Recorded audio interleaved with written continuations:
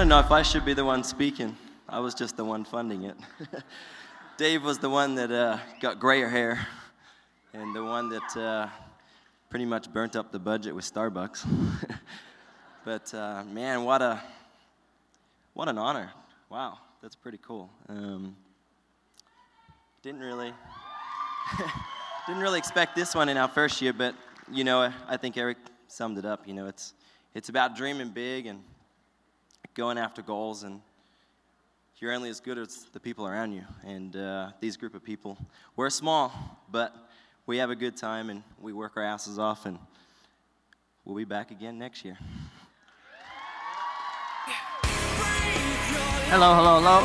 Hey, my spleen is working okay, so I'm gonna just ramble for a minute. Thanks, Eric. And to the best accounting bookkeeper person on the planet, Miss Katie Smith.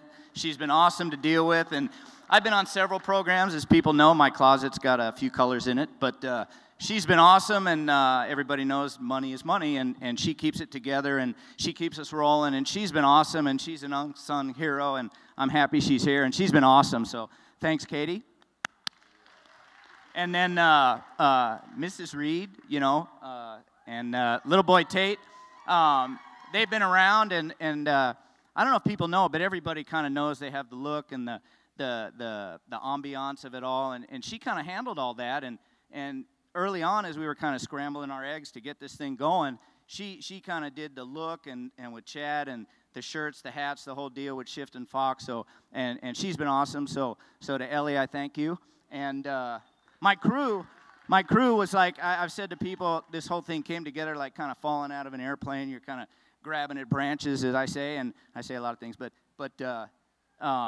you know, I got Doug and Lars and Shane, and there was no babysitting. These guys were awesome and made my job easy. And on that note, we're going to take off. Oh, okay. Hey, have a good night, everybody.